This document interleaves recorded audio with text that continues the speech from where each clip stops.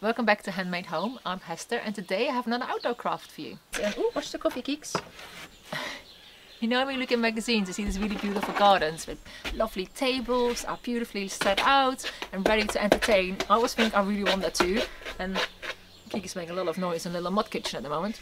And I was thinking, I would say for my next house I want that. We want a nice table we can entertain friends on and I can work on. I was thinking, why do I always say in the next house? Why not just do it now? Because we're going to spend so much time in our back garden this summer with the whole lockdown and everything. Why not just do it now? I have a very small deck though, so I have to just tweak everything and work out how and if a table would fit here. But I think if I just do some creative thinking, I might be able to fit a table in here. Once again, I just want to use the timber I already have. I got some pallet wood left in my shed, so I'm going to use that. And the lovely people from the Hairpinleg company sent me these beautiful hairpin legs that are weather resistant, so I can leave this table out all year long. So I haven't got a clue. Oh, Kiki just kicked the tripod. I don't really know how I'm going to build this table yet, so I'm just going to make it up as I go. But yeah, come along and see how I'm going to build my table.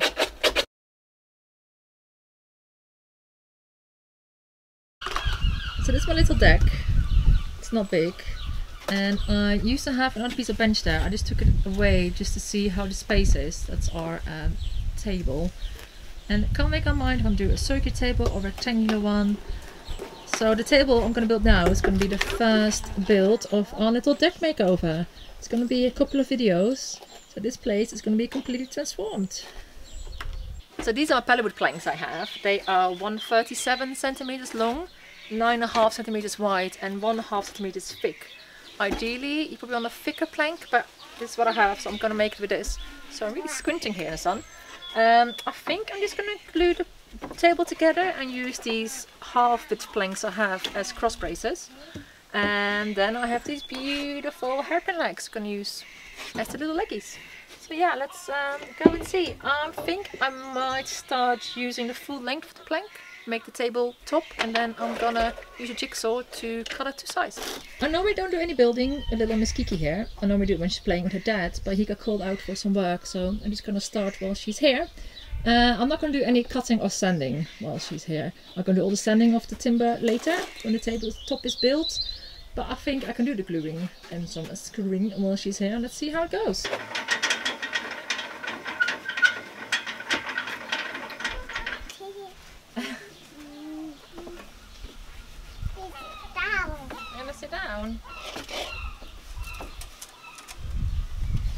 So I'm going to start by seeing which side of the plank is nicest, and I'm going to use that on top while Kiki's singing songs.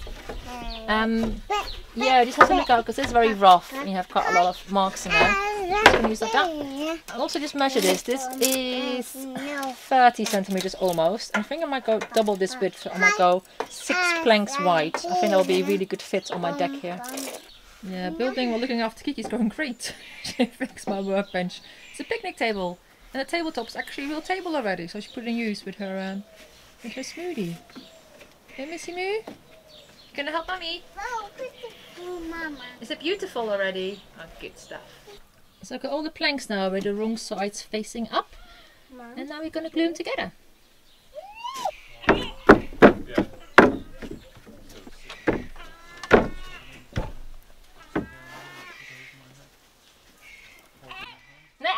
Kiki. Yeah, so that was the last bit of Kiki helping, foot in the glue. What you do, you spread the wood glue out on the side of your plank, and then you press the planks together.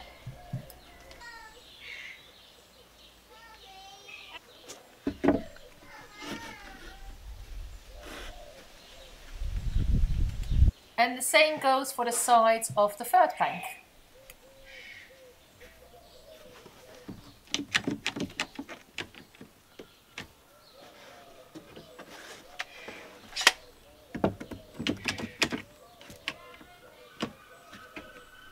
So these are clamped together. I'm going to leave them for 30 minutes or so. It's plumped on there because one of the planks is a little bit warped, so just a bit of weight on there while it sets. Unfortunately, I can't glue those together just yet because I only have 2 clamps that fit. The other ones are all too short. So I think just time for a tea break.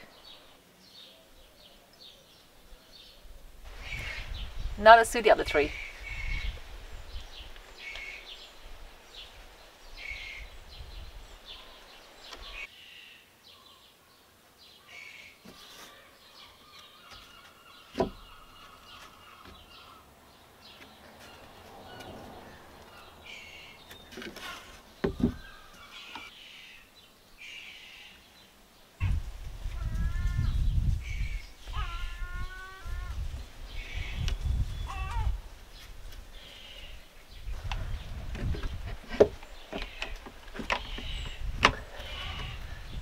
And I'll let this dry for 30 minutes. I cut these little cross pieces to 55 centimeters and I pre-drilled little holes in them, sort of 5 per plank, and now we're going to glue and screw these to the bottom of our table.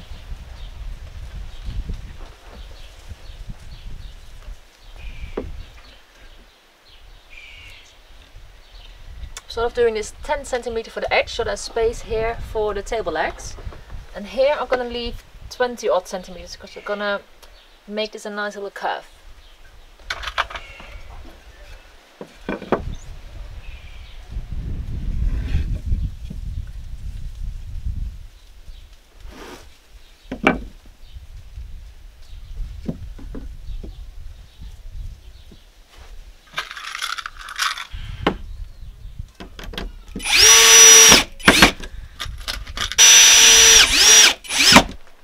Let me just wipe off some of the glue marks and then we can flip our tabletop over.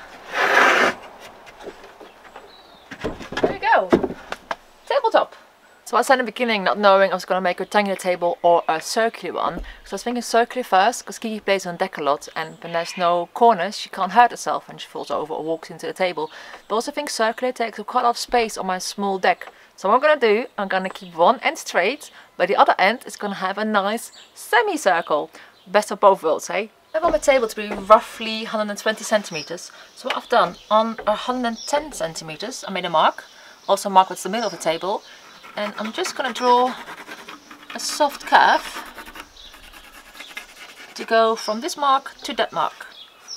If you're very precise, you can of course do this with a template, but I'm just going to hand draw it.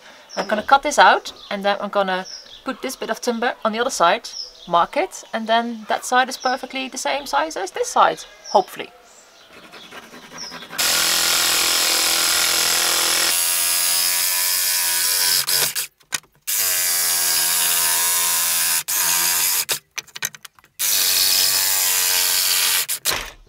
That side cut. Now I'm just going to put these here.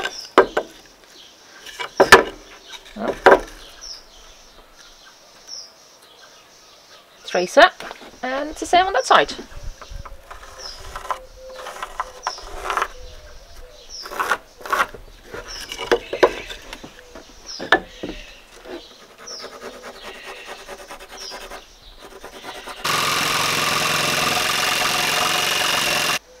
This end's pretty straight, we're just going to neaten up a little bit.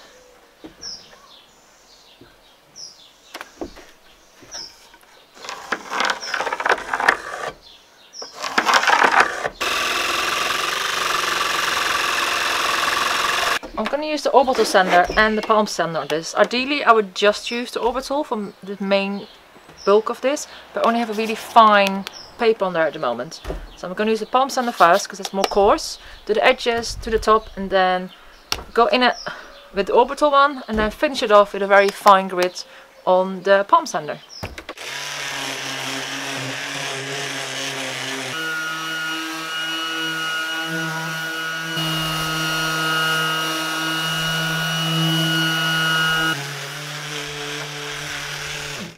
Wish you could feel this. It's so silky soft. Let's brush off all the dust.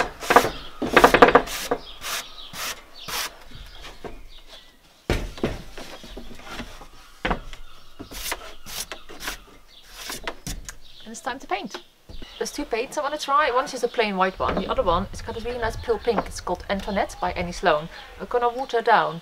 I think maybe a quarter water, 3/4 paint, and see how that looks. And it's very good to try it out on the bottom of your table, because nobody's going to see that anyway. Let's put a bit of water in there. Oh, and on the table. Mix it in. This is my old little paint bucket, that's why it's grey. But, and I will do. And let's have a little look-see.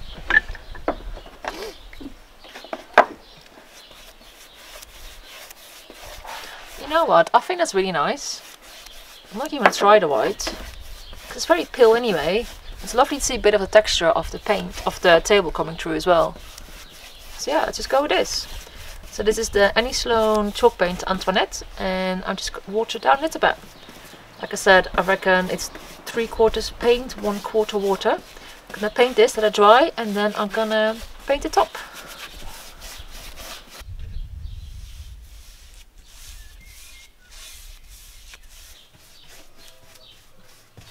Gonna let that dry, have some dinner, and then do the other side. Quite curious to see how it's gonna dry. It could be all patchy, which could be really nice because a nice little worn effect on the table, or maybe it's a bit even. Let's wait an hour and have a look. Let's finish my dinner, and it's nearly dry. I think it looks really nice. Just gonna flip it over and paint the top.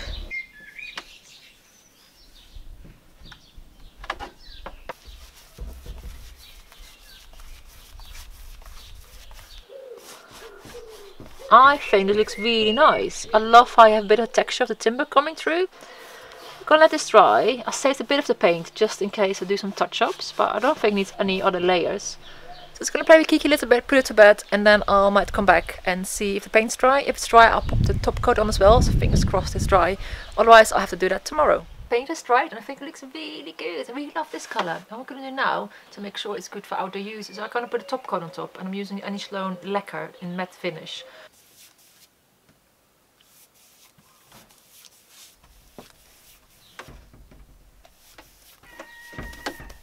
Didn't fancy waiting for the top to dry before I could do the bottom, so I just put it against the wall. Hopefully it's fine. And do the bottom as well.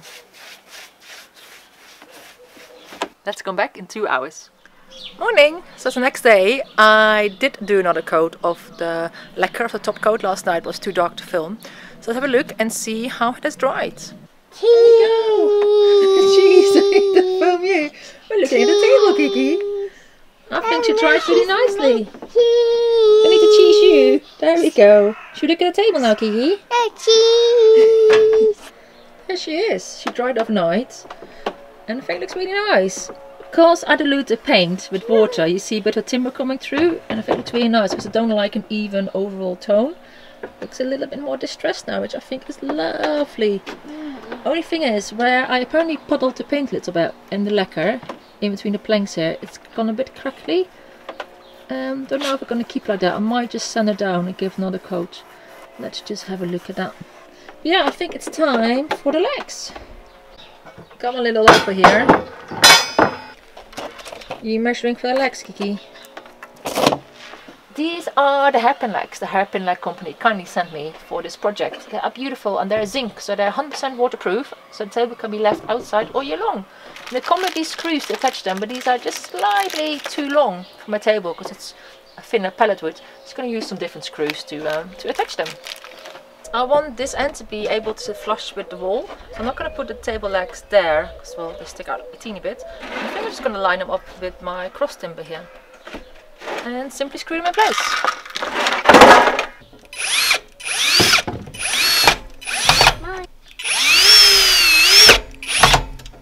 I think it's going to do the same on the curved end. Just going to line them up with the cross section there and screw them in place.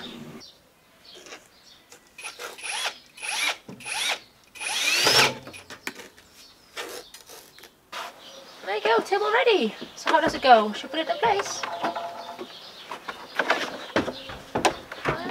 Sitting at the table, I must say, very comfy. This one is here as well. Looking at that, I showed you the crackling. I do think I might resand and repaint because I think that's going to annoy me after a little bit. So I have to wait for this one to not be here, and then let's resand and repaint the top.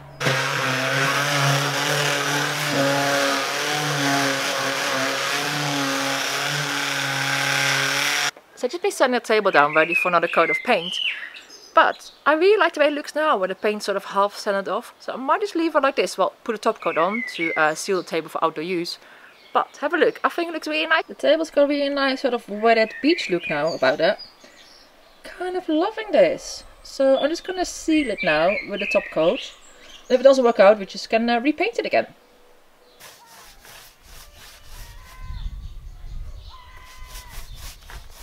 Let's just let that dry and maybe the table is finished, who knows.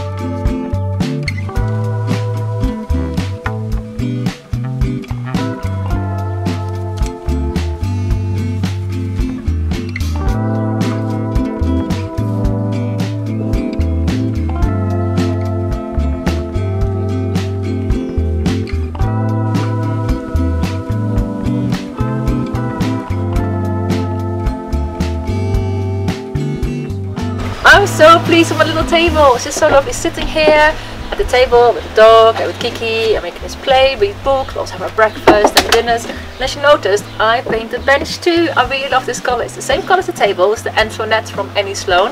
Only here it's 2 coats of the pure paint. Oh, hello. And on the table I watered the paint down to get a little bit of different color effect. This wall ain't gonna stay magnolia for much longer. I'm gonna paint it. This has been like a pain in my eye for like years now, and I can't wait for this to change color. Hopefully gonna do that soon. So subscribe to my channel and click the little notification button not to miss out on any of the videos I'm doing for my deck makeover. We'll be back with a new video soon, and I really hope to see you then. Bye bye. Bye bye. See you soon. See you